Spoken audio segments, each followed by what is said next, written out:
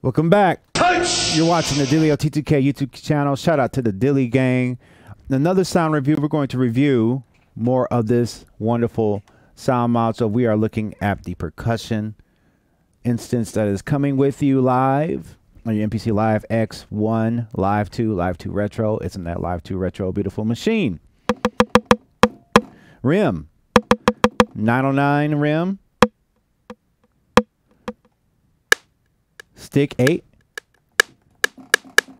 Now that doesn't sound like a 808 stick. I don't remember that noise being in there. So if I want to get rid of that noise, so that sounds like an 808 to me. That noise, I guess, you know, I know it's a gray area. That's supposed to be a cowbell. Clave from the 808, yeah. Conga from the 808 sounds familiar. Conga.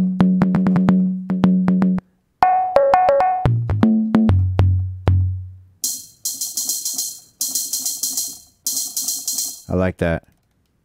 So it looks like different modules have different options. Tambourine. Shaker. And then you have Darbuka. And now the synthesis is happening in real time, so it's, I think it's FM based.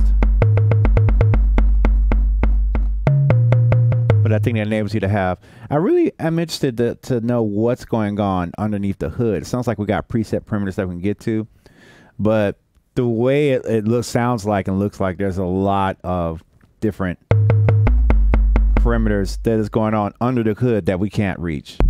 Oh, timpani, I didn't even know.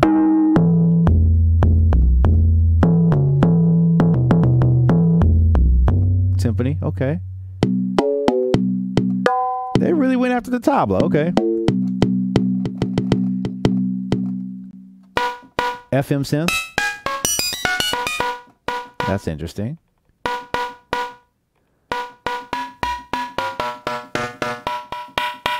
Interesting.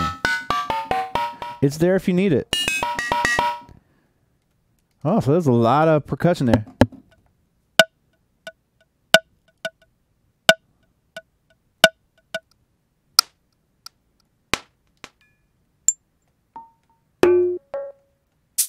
So, you know, it's cool. It's good stuff.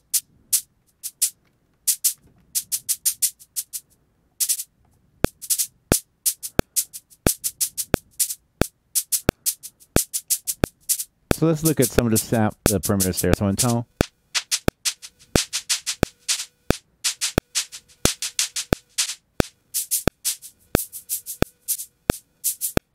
That's cool.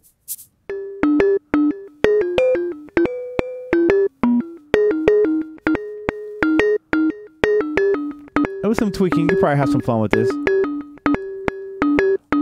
So I don't see myself personally using a lot of this, but I think if you want to experiment with new sounds, I think it's one of those things where you just kind of have to take time to really sit down with this one, because you have to really figure out where you want to put this one. So I mean, I can add a little bit of maybe a reverb to this, and then automate that and just play with that.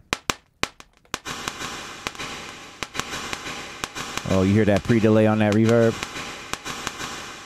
Let's turn that up.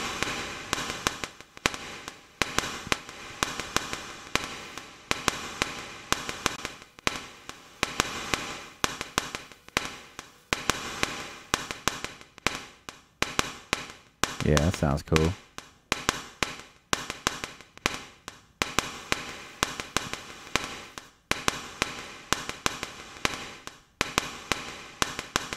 And you can really play with that anymore.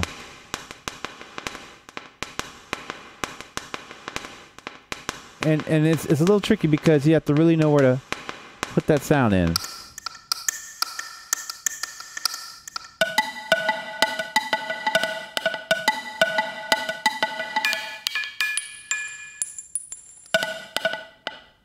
So as you can see, it's a very eclectic module right there.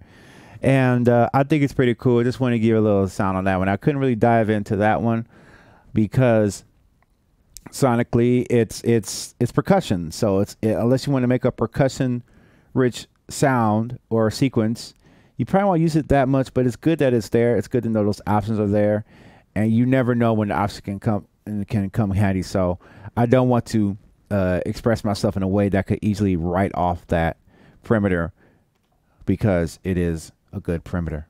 All right. Well, I'll see you guys in the next video. We're going to talk about more like this. If you like this type of content and see the other tutorials I have on this channel, so like, comment, subscribe, and you'll see more. See you in the next video.